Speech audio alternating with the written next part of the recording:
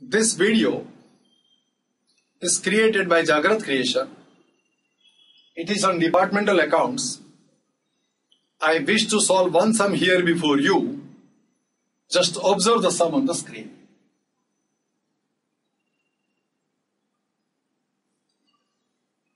Malabar Limited has 3 department ABC. From the particulars given, compute value of stock on 31st of December 2017. The departmental trading results are also to be worked out. So, gross profit of each department is to be worked out, and we are required to find out the closing stock because we are given the percentage of profit for each department. But this percentage of profit are not strictly followed.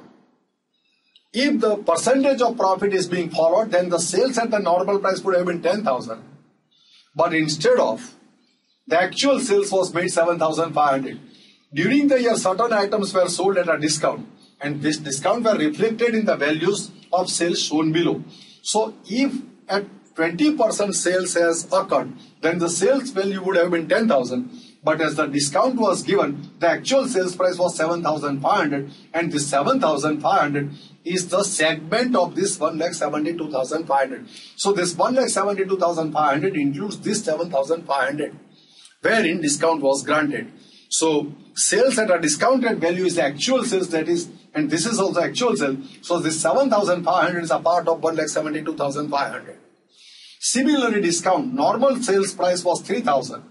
The discounted sales price was 2,400. This is the actual sales. So this 2,400 is a part of this 1,59,400. Same way, the normal sales price would have been 1,000. The actual sales price is 600. So 74,600 includes this 600.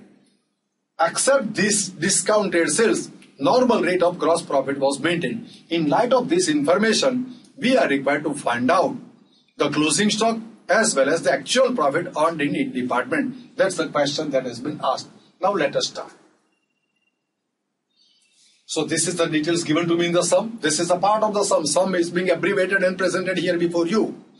And the peculiarity of our video is that normally the sum is in the hands of teacher and the solution is presented in the board. But the technique that I follow for the purpose of presentation, wherein sum is on the screen and the solution is on the screen and the explanation is also found on the screen. That is the peculiarity of our video. So no need for any student to have any pamphlet or any study material in a printed form in their hands. They can look at the sum here, or if they want to read the sum, they can pause the video and read the sum, and then they can proceed with the explanation. That is the important point of this video. Now let us start. Opening stock, I write on the debit side of A, B and C departments. Purchases are also recorded on the debit side. Actual sales is recorded on the credit side. Closing stock is to be found out. Normal rate of gross profit is maintained except these discounts granted. So let me find out the closing stock. Now I want to find out the closing stock.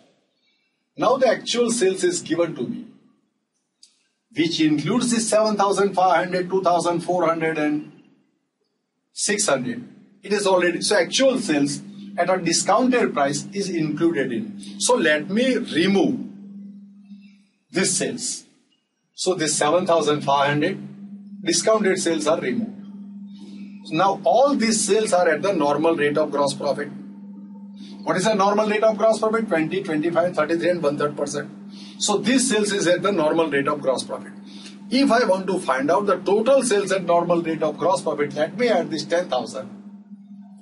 Now all the sales is at the normal rate of gross profit. So 1,75,000 is the sales. At the normal rate of gross profit 20%, 1,60,000 is the sales at the normal rate of gross profit. And if I deduct the gross profit from this, I will get the cost of goods sold. So let me, 20% is the normal rate of gross profit. So 20% is the rate of gross profit. So cost element is 80%. 25% is the rate of gross profit. So cost element is 75%. 33 and 1/3% is the rate of gross profit. So cost element is 66 and 2/3%. So cost of goods sold is a percentage, 80%, 75% and 66 and 2/3%. Now, 1,75,000 into 80%, I will get the cost of goods sold 1,40,000. 1,60,000 into 75%, I will get the cost of goods sold 1,20,000.